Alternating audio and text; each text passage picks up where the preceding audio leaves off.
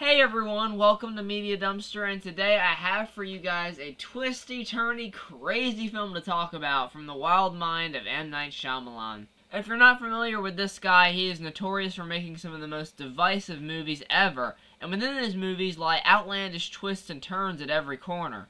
Whether it's a creepy pair of grandparents or his recent film Trap following a serial killer trapped at a concert with his daughter, M. Night takes some of the most intriguing film concepts and makes some of the most crazy films I've ever seen. Today we're looking at Old, released in 2021, and this is actually based off of a graphic novel titled Sandcastle. The film follows a group of characters that find themselves trapped on a beach where time moves rapidly, so naturally our characters age, and in some cases just lose their damn minds. There's a lot of weirdness to get to, and I'm not getting any younger. Literally. Let's get into it. This is Old. The movie begins with the Kappa family on their way to a resort hotel for their vacation. You said 5 minutes. Technically, it's been way more than 5 minutes. Are we close? Stop wishing away this moment. Boy, oh boy, Shyamalan, you really know how humans talk. The family arrives to the resort and immediately hit the beach. A normal one, though. No rapid aging included. What are your names and what do you do for a living? Oh, well, I'm Sophia Watson. I'm a chef. I'm Greg Mitchell. I'm a cop. Cool.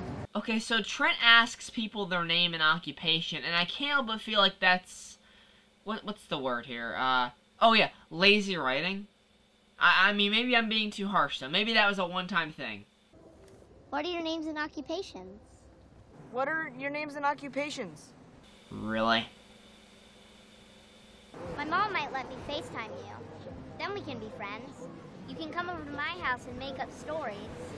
Then we can go to the same college together and become neighbors with mortgages. Cool. Shyamalan, like, you know you had 2 daughters, right? Was this actually how they talked as kids? Because I'm concerned. Friska and Guy talk about how this is their last vacation together before they tell the kids about not only the fact that their marriage is failing, but also that Friska's got an ovarian tumor growing inside her. You're always thinking about the future. It makes me feel not seen. Yeah, you guys are really doing a bang-up job of keeping that failing marriage a secret. They have no clue. Well done. We meet some more characters the next morning, including a surgeon named Charles, his mother Agnes, his wife Crystal, and their daughter Kira. We also meet a nurse named Jaren and his wife Patricia, who comes down with a seizure. Our characters are told about the private beach via the resort manager, and they're all driven there by none other than M. Night himself. Okay, guest checklist. Books, sunscreen. Did everybody leave their passports in their safes? I don't want anybody to lose anything. Yeah, M. Night, I think, you forgot something, actually. It's called well-written characters. They arrive on the beach, and I'll actually give this movie credit. The location is really beautiful. They did a bang-up job picking this out. Anyway, Maddox spots a famous rapper on the beach, and you will not believe what his name is. Oh my god! That's mid-size sedan! What? I'm sorry? What's your name? Mid-size sedan. Do you collaborate with large-size station wagon and small-size convertible?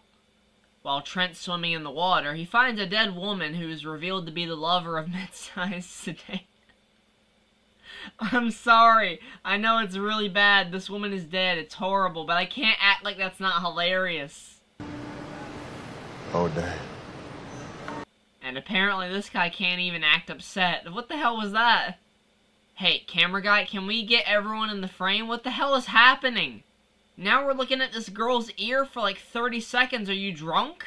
Things start getting worse for our group as Jaren blacks out trying to leave the beach, Agnes dies, and the kids get older. The dog has died! Oh my god. It was only just alive. Okay, I'll give you this movie. You somehow made a dog dying hilarious. It was only just alive. Yeah, that's kind of how death works. You're alive 1 second and then you're not. Friska's tumor starts growing at an alarming rate due to the effects of the beach, and the group has no choice but to operate on her. But since the cuts they make close up immediately, they decide to hold her stomach open with their hands. Y'all ain't wearing gloves, y'all are taking your sweet ass time taking this thing out, but sure, she lives. This is Shyamalan logic. Sedan discovers that his lover has decomposed to nothing but bones, but don't expect too much of a reaction. Damn! Thanks for having me in this movie, M Night. I just wanted to call because I'm kind of confused. I got the script you sent me, and all my lines are just, damn. Or, oh damn. I mean, if that's all I'm going to be saying in this movie, I don't really know if it's worth my time. I mean, I'm a fan of your work, but I don't know. Wait, this movie's gonna make how much? Fuck it, I'm in. Oh, damn it is. Jaren tries explaining how the rapidly aging beach works, but to be honest, I'm just so distracted by this ridiculous dialogue that I don't care. Sorry, this is nonsense. Let's not shut down everyone's experience. What experience? This isn't a 5-star restaurant. The experience gets worse when Trent gets Kira pregnant, and no, don't ask me how that works, please. I'll lose my damn mind. Kira gives birth, but due to the rapid flow of time on the beach, the baby dies immediately from lack of attention. And to make matters worse, actress Abby Lee definitely cried to sleep after she saw this camera angle. Charles loses it and ends up stabbing Sedan to death. Jaren tries to swim away to find help, and now it seems like the perfect time to bring up Friska and Guy's failing marriage. I found out about his tumor, and I got scared. I stare at the remains of nameless people in glass cases, and I kept thinking I'm going to be one of those people. Does that make any sense? Not really. You found out you had a tumor, and the first thing you thought of was, I need to cheat on my husband. You're an adult. Be strong for everyone. You know, I really like Thomasin McKenzie. If you're not familiar with her, she was in Jojo Rabbit, Last Night in Soho. She's very good. But I don't know what the hell the direction was for that scene. It turns out Jaren was unable to make it to safety, and it's safe to say I'll definitely miss him telling us his name. My name is Jaren. It's Jaren, by the way. I'm Jaren. I'm Jaren! Kira tries to climb up the rocks, but due to her blacking out from trying to leave, she goes unconscious and falls to her death. Patricia isn't far behind her. She has a seizure and dies as well. No. What's happening? She was fine. What's happening? She did this earlier in the movie. You were right there. What do you mean? Everything continues to go to hell as Guy starts losing his vision, Friska starts losing her hearing, and Crystal's calcium deficiency starts to hit hard. While Trent and Maddox spot someone recording them, Friska and Guy get attacked by Charles, who fears they'll tell everyone about his murder of Sedan. I don't want to be seen! Trent and Maddox find Crystal in psycho mode, but they won't have to worry for long because her bones start breaking, and before you know it, she's a human pretzel. This is probably the most disturbing death I've seen in a PG-13 movie in a long time. It's quite eerie. It's rust. It acts like poison when it gets into your bloodstream. Oh no, you explained why I'm dying to the audience because you think they're idiots. With the Kappa family being the only ones remaining, Guy and Friska resolve their marriage problems and die of old age. And considering all the other deaths in this movie, that's a blessing. It's a lot better than being a pretzel or looking like a coin left out in the rain. Trent and Maddox are now close to the age of their parents when the film started, and they finally decode a note given to them by the resort owner's nephew. What the hell's wrong with Coral? Coral. Carl.